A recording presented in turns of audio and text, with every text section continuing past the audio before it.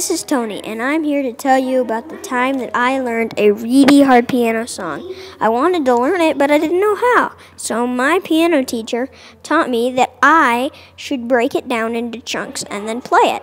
So I did. I broke it down into 4 quarters.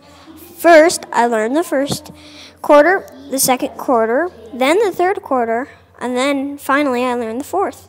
And then I put them all together, and it was awesome. I almost screamed. I had learned it. I hope you guys follow your dreams. Thanks for watching. Bye. Made with Doodlecast for kids.